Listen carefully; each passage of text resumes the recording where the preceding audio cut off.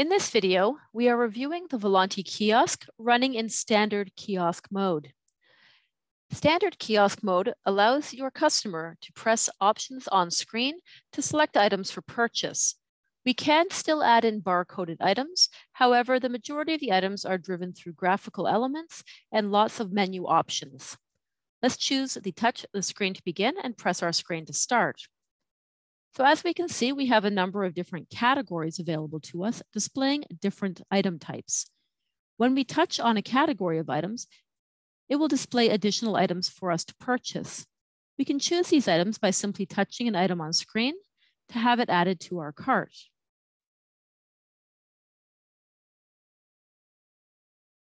We can continue adding items to our cart as we wish, and if we wish to return back to the main screen, we can hit the back button in the top left-hand corner. From here, we can continue choosing items to add to our order.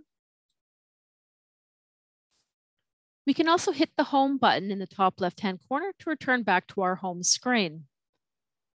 The barcode in the top right-hand corner is just an indication that we can scan barcoded items at any time. If we touch on this, we get the same message appearing on screen, and we can go ahead and scan in a barcoded item. I'm going to go ahead and hit the back button.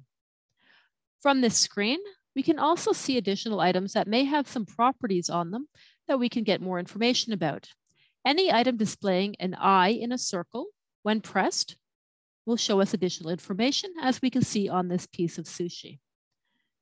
The calorie counts can also be added to items depending on your use.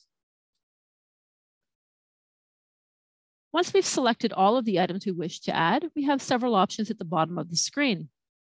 I can press the cancel order button to cancel out of my order and start again. I can choose the view order button in the bottom middle to get a quick preview of the items already in my order. And from the screen, I can add additional items, or I can delete them from my order by pressing the plus or minus buttons, or by pressing the garbage can icon. Press the downward facing arrow to return the preview screen. We can press the checkout button in the bottom right-hand corner to complete our order. Again, we do see the items listed in checkout before we continue and have an opportunity to delete or add additional items at this time, or change our quantities by pressing the plus and minus buttons. If I wish, I can continue adding in barcoded items at this time, or I can return back to my screens in order to add additional items to my order. I'm going to choose the Go to Payment option in the bottom to continue and complete my order. From here, it will take us to available payment options.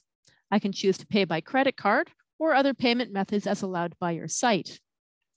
Some locations may allow payment by employee card for payroll deduct or other payment methods related to our employee. I can go ahead and choose the On Account button and tap my employee card at this time to complete my transaction and complete my order. To start a new order, I would simply press the New Order button to start again.